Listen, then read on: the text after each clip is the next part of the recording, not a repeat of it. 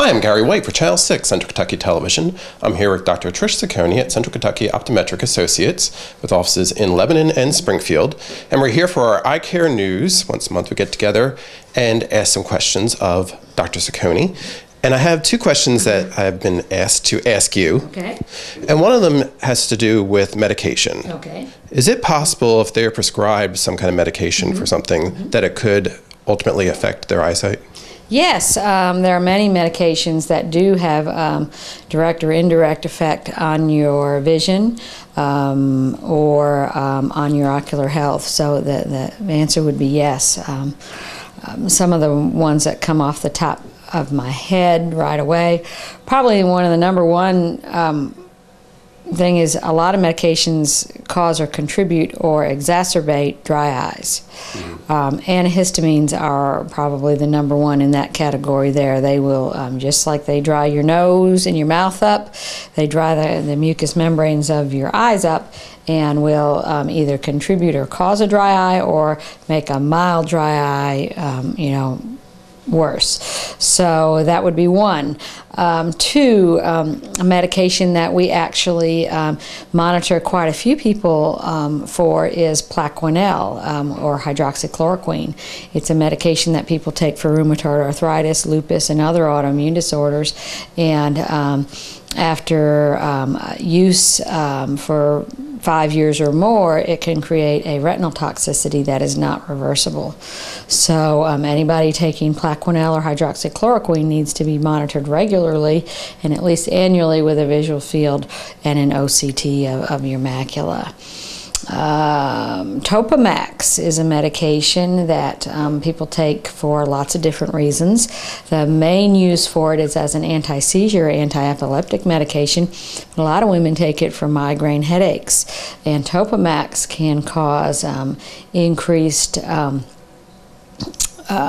myopia, or cause an artificial increase in myopia and cause angle closure, acute angle closure glaucoma.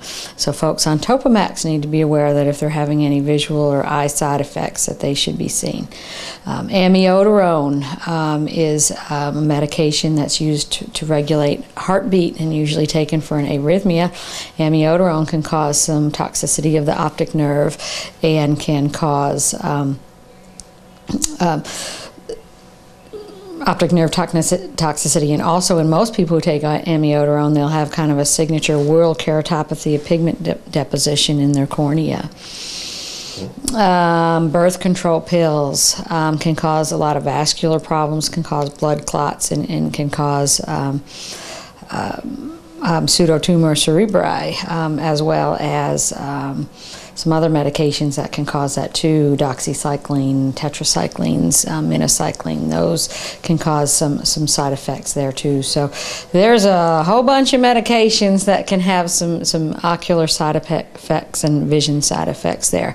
One that we see kind of often, and we think you think it's kind of funny, is folks who put those scopolamine patches on when they go for cruises. They put that patch on their neck and then rub their eye after touching the patch.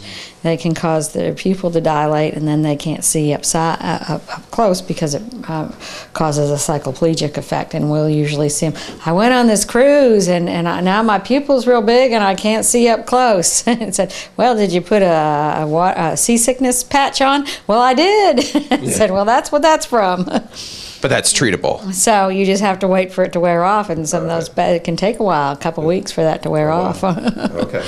Now, if somebody has started taking a new medicine and they're noticing a change in their eyesight, I guess that's at the point where they should potentially come see you. Or they should always come and see us and check with their physician who prescribed the medication, and their physician should be pretty well versed on what kind of side effects, and if they don't know, they can look it up. But certainly you can come to see us, and we're pretty well versed on which medications cause what problems. Okay. Another question that I had been asked was with effects of black spots in their eyes. Is that something common or something to be concerned about? Floaters are very, very common, and when someone sees like a little speck floating across their eye, or it can look like a little cobweb in your vision, if your floaters are new or different than anything you've ever noticed before, or if they are or aren't associated with flashing lights, it's always a good idea to come on in and get it checked out. We all probably will develop some floaters in our vision sometime or another in our lifetime, but if the floaters are new, if they're worsening, if they're changing, or if they're associated with a decrease in vision or flashing lights in your vision, those all are reasons to come on in and let us check them out. We want to make sure, one, that you don't have a tear or a hole or a pending detachment of your retina associated with those floaters, or two, other things, if you have vitritis or iritis or inflammation or infection in your eye, sometimes those can be associated with floaters also. And so, you know, if you see new floaters, different floaters, or flashing lights with your floaters, those are all reasons to come on in and get it checked out. And what causes the floaters? If you know, everybody's at some point might get one. What's the cause? The normal formation of floaters is actually kind of a normal aging change that occurs in our eyes. The vitreous, which is kind of the jelly in the posterior chamber, the back of our eye, kind of helps when we're young, helps our eye hold its shape and provides nutrients to the retinal tissue and such. Well, the vitreous, when we're born, it's kind of like Jello jigglers. it's kind of firm, but kind of jiggly, but solid. As we age and mature, it kind of melts and it gets more viscous, more solution-like, more kind of just like a thick sloshy gel in the back of our eye, and so it starts moving around in the back of the eye, and it collapses on itself and kind of pulls away from the back of the eye. As it pulls away, it often will pull some connective tissue that's holding it up with it, and that's generally what causes the floater. But on a rare occasion, it can pull a little too hard and cause a little tug or a little pull in hole in the retina, or a tear in the retina, or a detachment in the retina. And the holes or tears can lead to retinal detachments, or sometimes it might pull on a little blood vessel and cause a little bleed in the back of the eye, or it might cause a little shower of pigment in the back of the eye if it pulls too hard. So those are all signs. If the floaters change, you see new floaters, different floaters, floaters with a change in vision, or floaters associated with flashing lights. It's better just to come on in, let us get a look, and make sure we know we can tell you what's going on.